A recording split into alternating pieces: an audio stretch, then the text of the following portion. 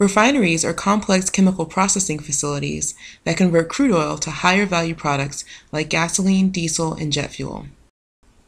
There are 5 primary activities that go on in the conversion of crude oil to useful petroleum products: distillation, thermal or catalytic cracking, reforming, isomerization, and treating.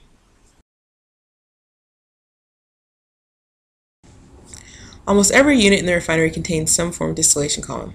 Distillation is a physical separation process where the components of a mixture are heated to their boiling point and then condensed. Crude oil is a mixture of carbon-based molecules of various sizes and shapes. The larger the molecule, the higher the temperature required to heat the molecule up to its boiling point, or the point at which it converts from liquid to vapor form. Distillation takes advantage of this property of molecules. When crude is heated, the lighter molecules in the mixture evaporate first. If these vapors are allowed to rise and then cool in a separate vessel from the crude mixture, the crude can be separated into its different components. In the refinery, distillation takes place in trayed or packed columns. The feed to the column is preheated in a furnace. After the hot vapor and/or liquid phase feed enters the distillation column, the lighter vapor phase material flows up through perforated trays, and the heavy liquid phase materials flow down by gravity. Distillation columns are reboiled to provide additional heat to support separation.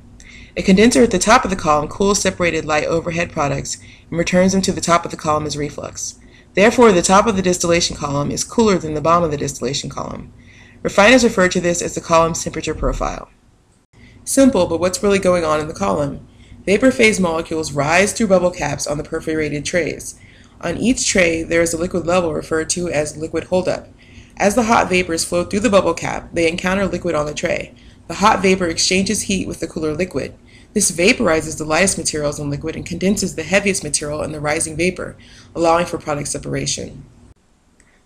The lightest vapor phase material in the feed manages to exit the top of the column and is cooled in a condenser, where it is returned to its liquid phase before entering the overhead receiver.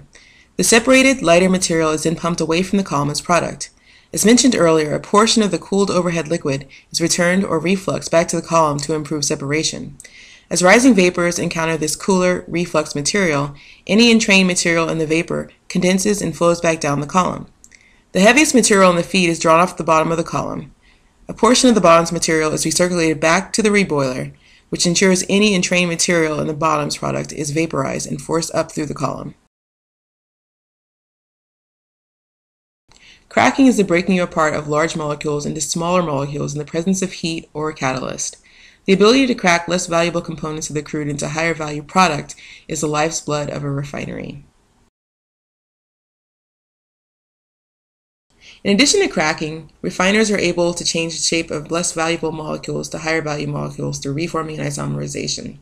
Straight chain molecules can be converted to rings or branch molecules, which typically have higher octane for the gasoline blending pool, or create valuable petrochemical feedstocks.